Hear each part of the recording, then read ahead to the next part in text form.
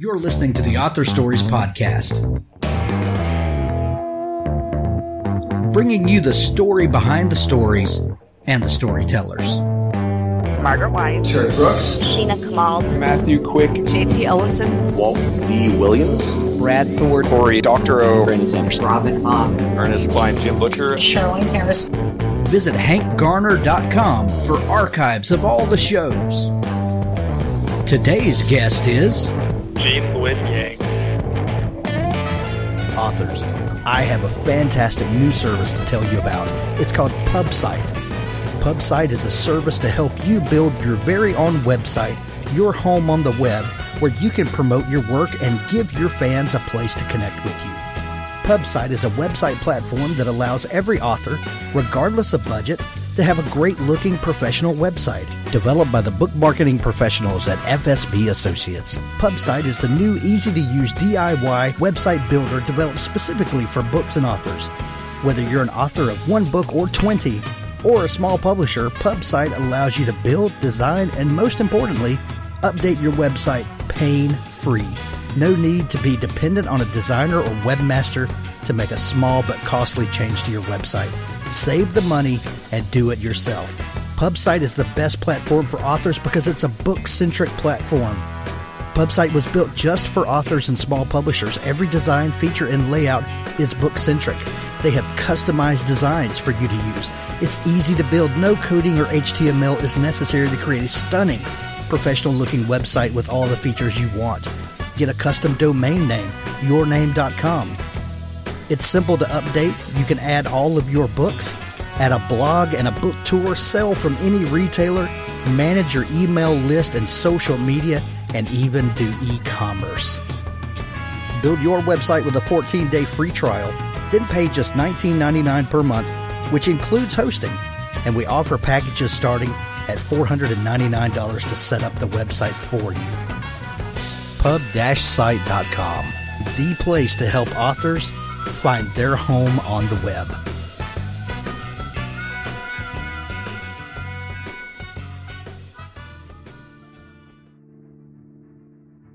Before We Ever Spoke by Dan Largent.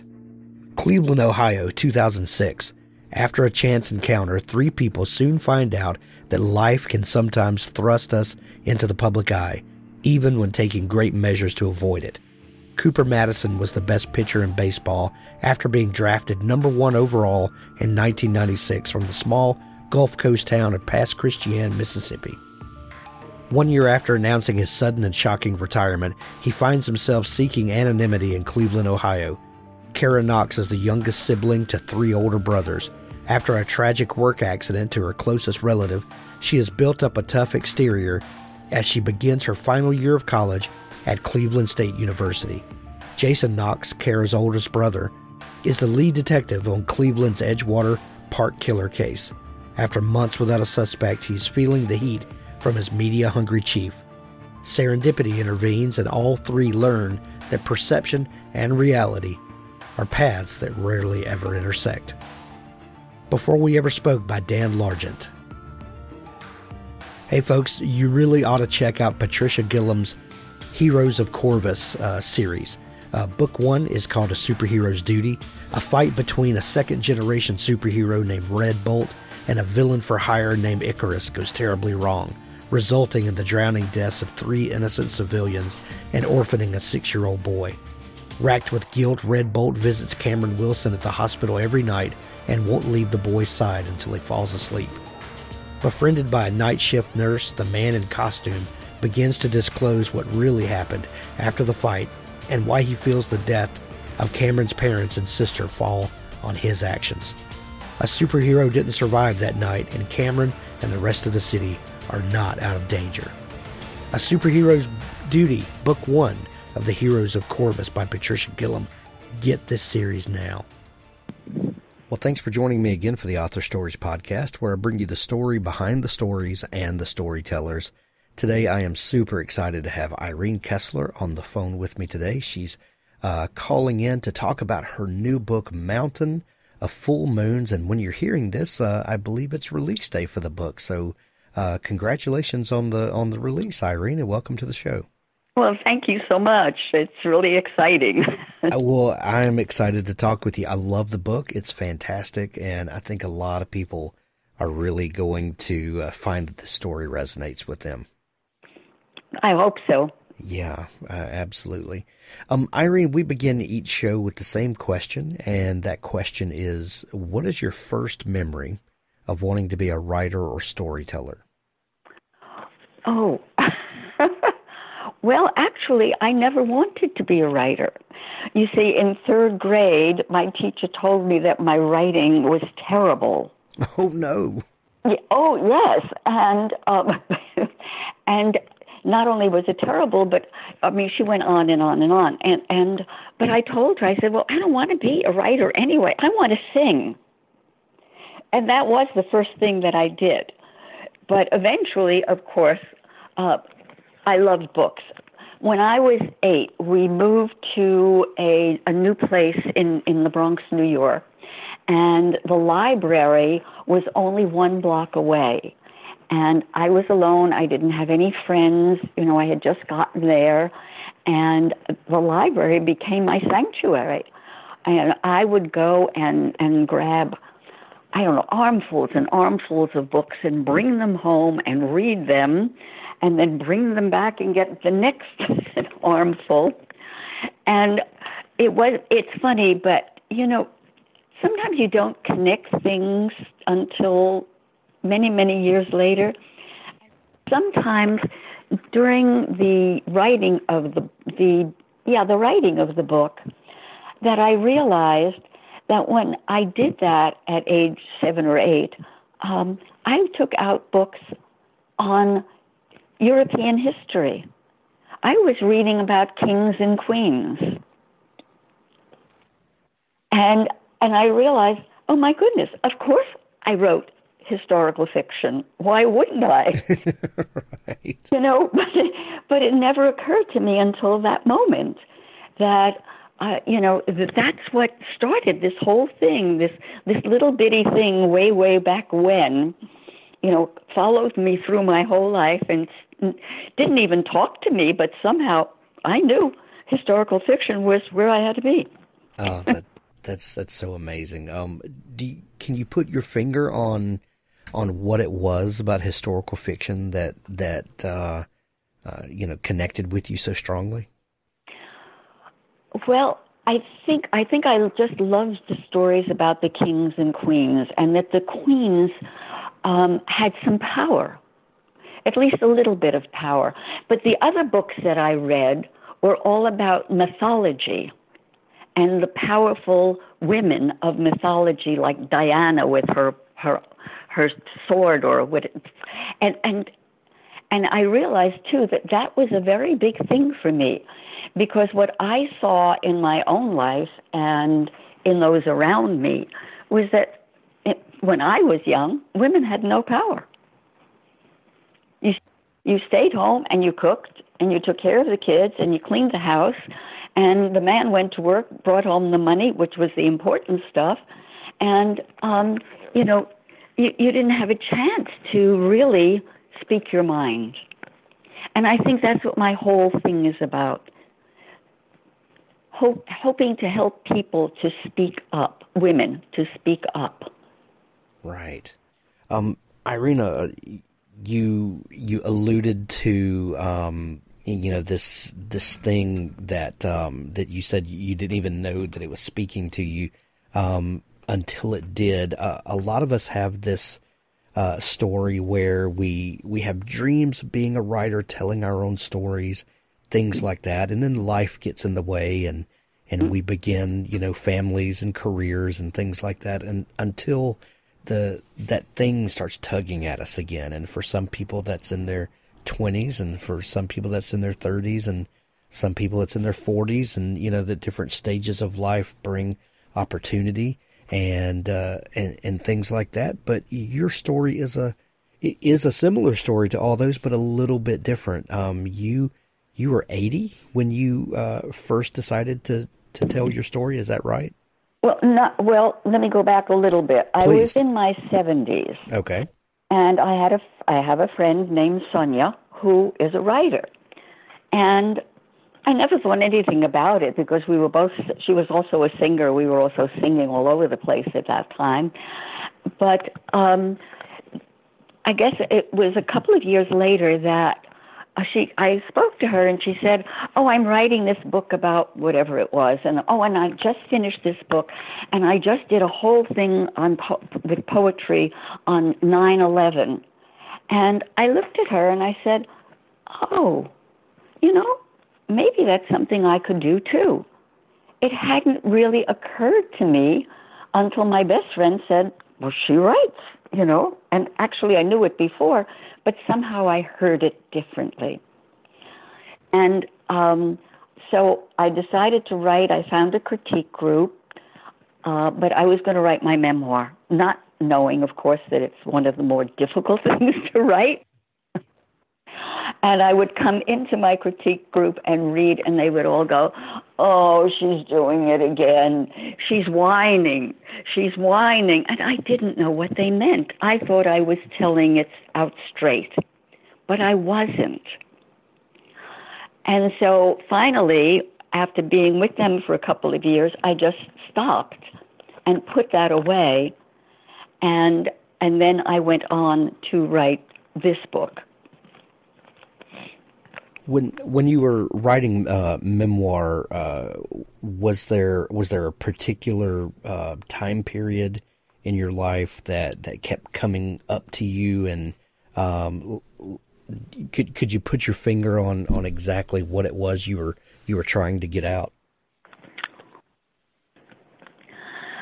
Well, I'm writing my memoir now, and I think it's the same thing that it was then. It's all about speaking up.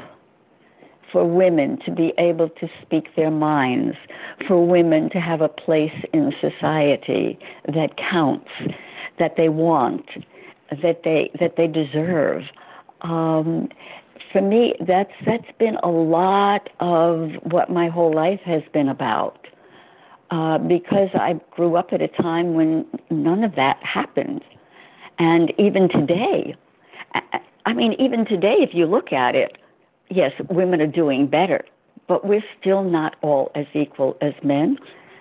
And women are the ones who get hurt by men. And that hasn't stopped either. I don't know how this society is ever going to make it stop. But that has always been the essence of what I talk about. I mean, even with the Elisha book, there's right. Some of that in there too. Well, speaking of the Elisha book, the new book is called Mountain of Full Moons. Did telling this fictional, this historical fiction story help to codify the feelings that you were wanting to express, but give you an avenue, since this is a fictional character? There's not quite the baggage, if you will, that comes. You're telling her story, and it's it doesn't have to be you. It doesn't have to be someone you know. Is it freeing to tell to work out some of these things in a fictional character? Absolutely. At least it was for me. I mean, I just sat down and wrote. The words came into my head, and I put them down on the fake paper computer, and they just came to me, and I wrote and wrote and wrote and wrote. And it wasn't until I almost finished writing and started to edit some of the stuff that I realized, oh my goodness, I'm right back where I was. It's the same thing. Yes, absolutely. I think it freed me up and taught me enough that now I can write that novel that I first that memoir that I first wanted to write. Absolutely, absolutely, without a question of a doubt. So tell us about this character, Elisha. We've alluded to her a little bit, and this really intriguing setting that the book takes place in. She, Elisha is this great character, and you have her encounter some characters of epic proportions. Tell me about how the story came about and why you chose to set it where and when you did. Again, the setting just came to me, and I went with it. I never even thought about the why or wherefore, and I just went with the times. I had been to Jerusalem years ago and saw some of it, so I felt comfortable with placing it there, but I didn't place it there on purpose. I mean, it just happened. So I'm sorry. Now, what was the rest of your question? I was asking why you chose to set it where and when you did, and tell me about incorporating some of the characters that she meets. Oh, well, some of the characters. Well, I think the big characters that she meets are, of course, Sarah and Abraham. Yes, that's what I was trying to prompt you there to talk about them, because they're so fun in this book. Oh, yes, they're wonderful, wonderful people, and I'm sure that they were, back then in those years. And they wanted to help, and they wanted to teach. And one of the things Elisha wanted so badly was to learn, for someone to teach her the things that she needed to know, that she wanted to know. And so in the story, first she goes to Jerusalem. I call it Jerusalem in the book. And her guardian angel gets her to Abraham. And she stays in class with Abraham, where there is a mixture of men and women. And she learns from Abraham and a man's way of thinking and how a man says things. And she learns about the world and the world Abraham has about him, with the way he wants to live, the way he wants other people to live, how he is teaching other people what is the best way to live. And then eventually she moves on, because they leave for Kiryat Arba, which is where they live, and they take her with them. And then she stays with Sarah, and Sarah teaches her from the feminine point of view, from the being kind and compassionate and willing to help, and how to work with women.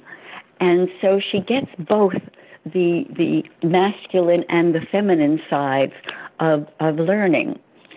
And that's what pushes her to move on to write songs with Abraham's words and Sarah's wisdom, which, of course, she then takes out into the land of Canaan and sings. How long did it take you to write this book, Irene? About 3 years, I think. It was essentially a first book. And count the other one. So I think it took me about 3, maybe 3.5, 4 years. I'm not quite sure. Gotcha. Did you know from the beginning where this story was going to end? Nope, I did not. That's part of the fun, isn't it? Yeah, it is. It is. It is part of the fun, because, I mean, there's a twist at the end that even I never expected to have happen. So, but yeah, no. I love when those kind of surprises happen in the writing, and the story kind of takes on a life of its own. That's so much fun as a writer. It is. I mean, all through the book, as I said, most of the time, I just sat and wrote. I didn't even know what I was writing. I mean, I was just writing the words that came into my head. I had to read it later to really look at it and begin to understand what I was writing about. It was only, I think, in the rewrites that really caught, the essence of what was happening in the book, and then I was able to, of course, make it even better. But otherwise, I found it a weird situation, but a wonderful situation that the words just came, and I just threw them on the page. Oh, that's the best. Did you find yourself at the end of that first draft with, was it, I mean, could you see the cohesive story in that, or did it take another pass through the things you had written to kind of find the narrative thread and to piece it together? No, the cohesiveness was already there. Oh, that's wonderful. Was already there. I had to work on it to make it even clearer, but no, the cohesiveness was actually there. I mean, I was shocked when I realized that I really had this thing. I had the themes. I had all of this stuff going that needs to be, that is part of the craft that you need, without even knowing it was happening. Wow. Did I hear that there's a story about your granddaughter that might have prompted the writing of this book? Yes, there is. Yes, there is. And again, it's a little weird, but I love weird stories. I was be happy to tell it to you. Okay, I live in Florida, and Florida has torrential rains during the summer. Mm-hmm. And I used to leave Florida for a couple of months because those rains gave me very bad headaches. So I took myself up to Peekskill, New York, and found a place to stay for the 2 months. I had been there as a child. My folks had a bungalow up there, so it was very familiar to me. And it felt really good to be in that, I don't know, I guess because I knew it just felt good to be there. So my granddaughter lived in Connecticut, not too far away. So she came to, a couple of days with me. And, we went out, and I bought her some clothes, and I bought her some makeup, and we schmoozed around, and we had dinner, and so on and so forth, and we just had a wonderful, wonderful time. But the next morning, when I woke up, I realized that she was sleeping in the room where the computer was, and I couldn't get to my computer. I didn't want to wake her up. So I went into the kitchen, and I made my cup of tea, and I came back, and I sneaked into the room, and I got a yellow pad and a pen, and went back into my room and got into bed. And I sat down, I sat in bed, and then that's when all the words came. I had about 4 pages of writing. And when I finished all the writing, I got up out of bed, and I took this piece of paper, and I looked at it, and I decided to read it out loud, which is something that I usually do as part of my craft. And I read it, and then I was really, really confused. So I looked up at the ceiling like I was looking at heaven, and I said, "Hey, you gave me all these words. Every sentence starts with she. What's her name?" And they said, "Elisha." And that's how she was born. Oh, wow. Well, in the book, Elisha talks to angels, and she gets a lot of sideways glances, to say the least. Mm-hmm. But do you feel like that you had someone dictating to you? Well, yes, I guess.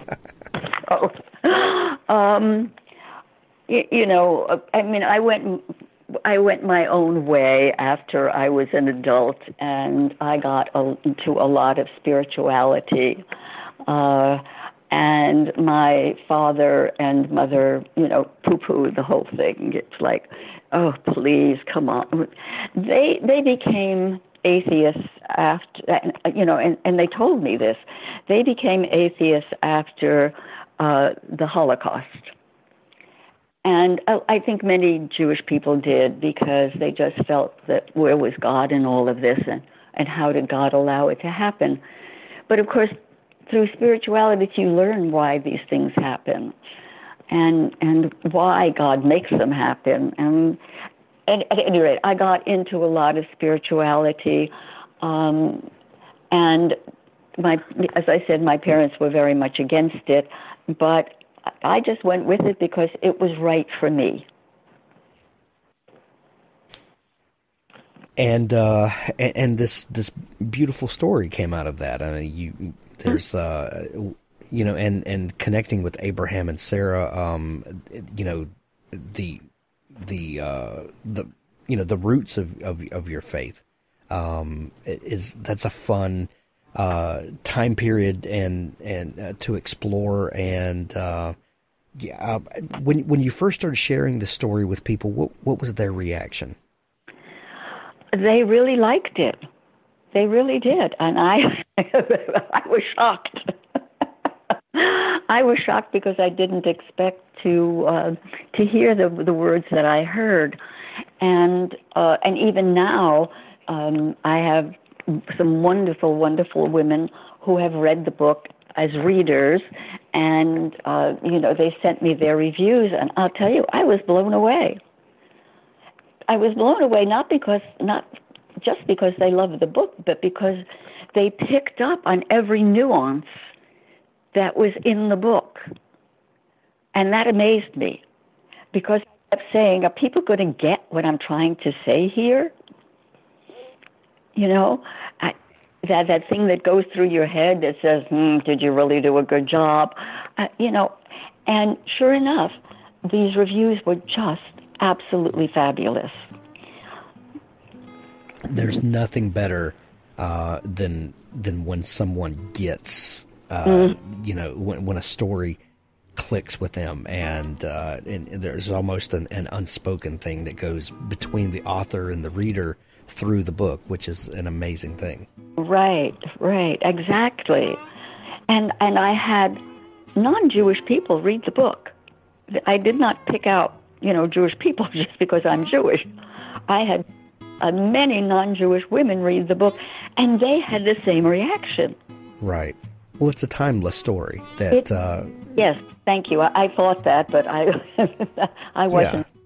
Yeah. Well, it's an amazing book, Mountain of Full Moons. Today is release day when you're listening to this, and it's available on Amazon for sure. There's a link to it in the show notes, and when your favorite bookstore opens back up, be sure to check there for it as well. There's links to it in the show notes of this episode. Irene, I love the book, and we're recommending it to everyone. Thank you so much for taking time to come on the show today. Oh, thank you so much for allowing me to, and thank you for the fun we've had.